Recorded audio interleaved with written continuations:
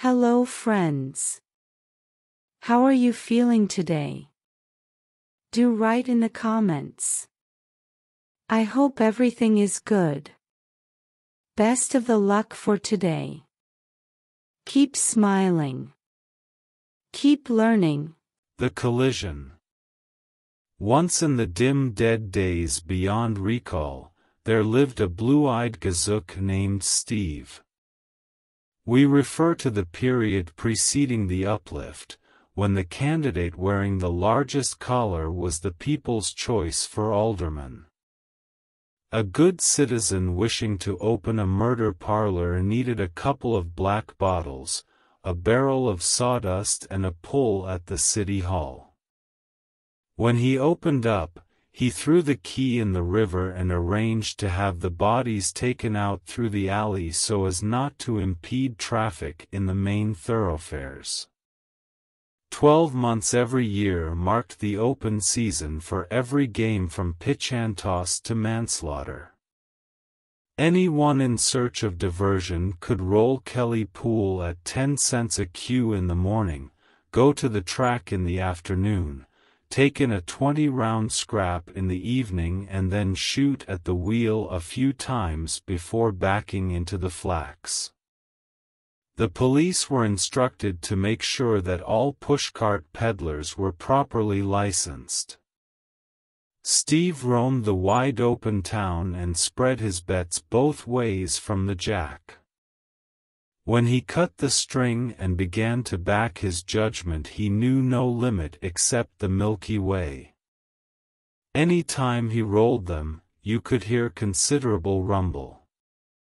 All the bookies, barkeeps, bruisers, and the boys sitting on the moonlight rattlers knew him by his first name and had him tagged as a producer and a helva nice fellow.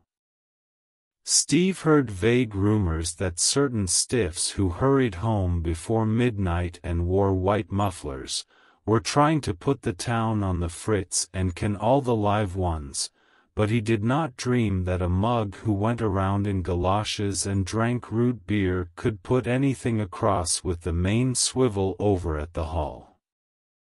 Oh, the rude awakening. One day he was in a pool room working on the form sheet with about 150 other students and getting ready to back Sazerac off the boards in the third at Gutenberg, when some blue wagons backed up and Steve told the desk sergeant, a few minutes later, that his name was Andrew Jackson. Next day he had a wire from a trainer, but when he went to the old familiar joint, the plain-clothes men gave him the sign to beat it and he turned away, throbbing with indignation. The downtown books were being raided but the Angoras kept on galloping at the track, so he rode out on the train every day in order to preserve his rights as a freeborn American. One day just as he was peeling from his roll in front of the Kentucky Club, in order to grab Gertie glue at 8 to 5, lightning struck the paddock and laid out the entire works. When the touts and the sheet writers and the sure-thingers came to and began to ask questions, it was discovered that the Yap legislature had killed the racing game and ordered all the regulars to go to work. Steve went back to town in a dazed condition to hunt up the gang and find out what could be done to put out the fire. When he arrived at the hangout there was a flag at half-mast. The roost had been nailed up for keeping open after 11 o'clock. A few evenings after that he sauntered up to a large frame building to look at a couple of boys who had promised to make 135 ringside. A cannon was planted at the main chute and the street was filled with department store employees disguised as soldiers. Nothing doing. The governor had called out the militia in order to prevent a blot being put upon the fair name of the Commonwealth. With the selling platers turned out to pasture, the brace box and the pinch wheel lying in the basement at Central Station, the pugs going back to the foundry and all the street lamps being taken in at midnight, no wonder Steve was hard pushed to find innocent amusement. He started to hang around a broker's office, but it was no fun to bet on a turn-up when you couldn't watch the shuffle. Besides, the game was cold and was being fiercely denounced by the press. For a time he kept warm in a bowling alley. Drive a man into a corner and goad him to desperation and he will go so far as to bowl, provided that he lives in a German neighborhood. One evening he went down to see the Valhallas go against the Schwabens, but the place was dark. The authorities had interfered. It seemed that the manufacture of bowling balls involved the destruction of the hardwood forests, while the game itself overtaxed certain important muscles, ending with Alice, at the same time encouraging profanity and the use of 5-cent cigars. Steve had one standby left to him.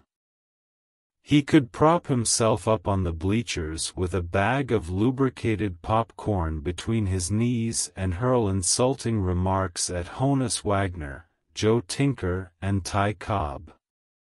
When he crawled up in the 50-cent seats he found the same old bunch that used to answer roll call at the pool room, the Sharkey Club, and the betting ring.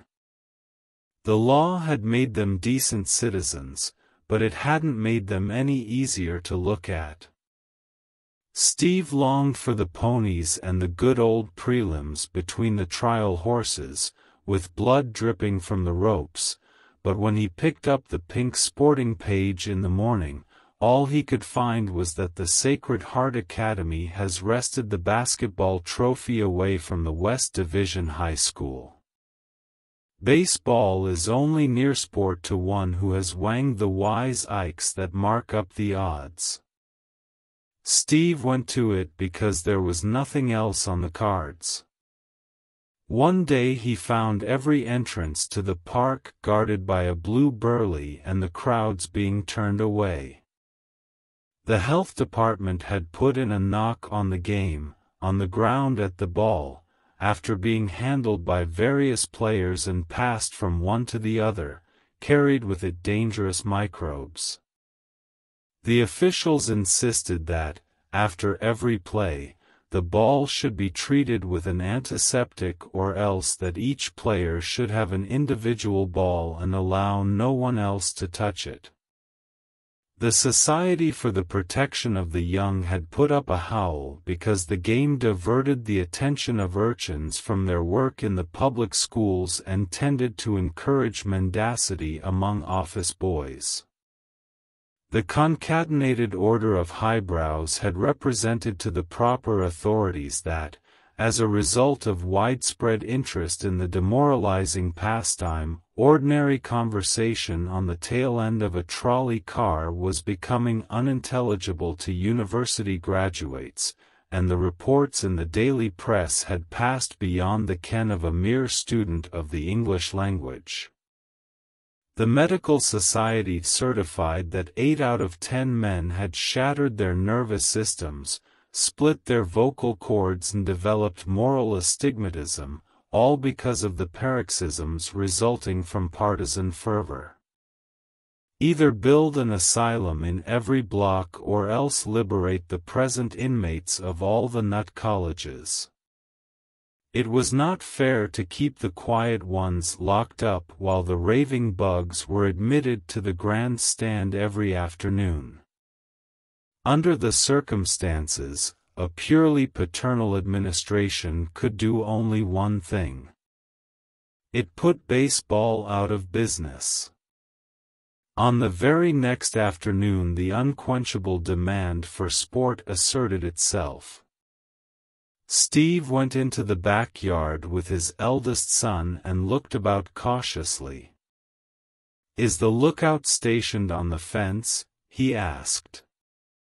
"He is." "Is the garden gate securely locked?" "It is." Are the mallets properly muffled? They are. Then tea hell with the law. We'll have a game of croquet. Moral: if it is in the blood, the only remedy is the substitution of iced tea.